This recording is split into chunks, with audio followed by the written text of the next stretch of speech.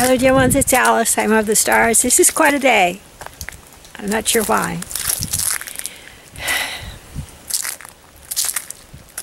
You know, in India, when they give people spiritual names, they can have a wry sense of humor about it.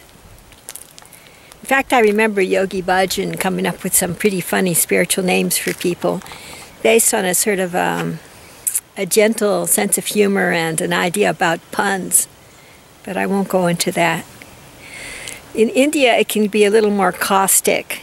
Sometimes a spiritual teacher, noting a student's propensity towards a particular form of sin, will offer a spiritual name that points out that samskara and is at the same time perceived as by the student as a sign of honor, as a badge of honor, which is a bit of a sticky wicket and a trick on the spiritual teacher's part.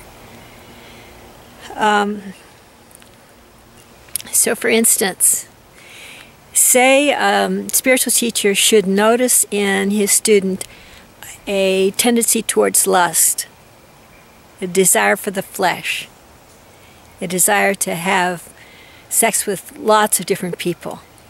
And knowing that that kind of energy has a quality of redness to it, he might say to the student, from now on, I want you to wear red as a sign of your spiritual nature, and as at the request of your spiritual teacher, I'd like you to wear red.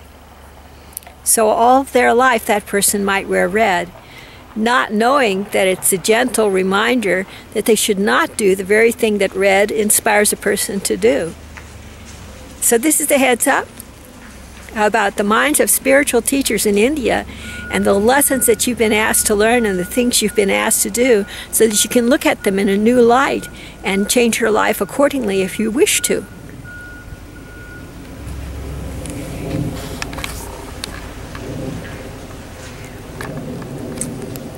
Suppose a person, here's another example, suppose a person is given to arrogance because of their many psychic abilities and does not know that these abilities depend upon a legion of negative astral beings that are not very good looking and don't have our good in mind.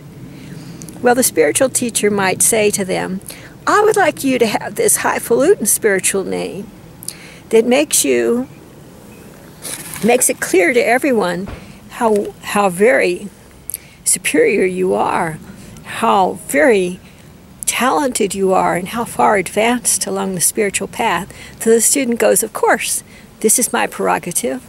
I will take that name for myself. And all their lives, they might use that name not knowing that it's their teacher's way of asking them to be less arrogant people, to walk in humility in the ways of God.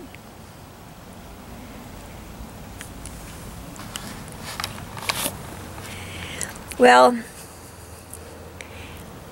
I think I'll spend the next few days thinking about that in terms of the spiritual name that I received long ago, Dharm Darshan Kaur.